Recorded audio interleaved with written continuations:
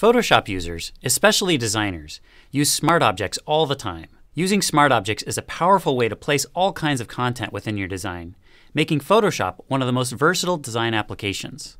But if you use the same object in multiple documents, you have to manually update each one if it ever changes. Well, now you can use the same object in multiple documents, change it once, and have that change flow through all of your documents.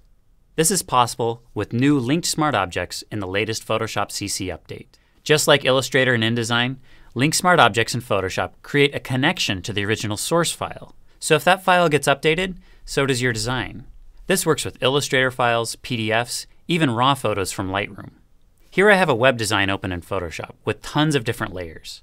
I may be working on several different designs at the same time, but they all should be using the same logo. Using linked smart objects, these two designs will get updated anytime the logo file changes in Illustrator. If my PSD is open when the Illustrator file changes, it will automatically update. If the PSD is not open, I get a notification badge on that layer the next time I open the file. You have control over when the objects get updated. I also get a notification badge if the source file goes missing. Photoshop CC always keeps a flattened copy of the linked smart object, so your design is never incomplete. Using Photoshop's layer search, you can also quickly find missing or out-of-date linked smart objects. Photoshop is the gold standard for combining different types of media content into a single design. And with linked smart objects, it's now more powerful than ever before.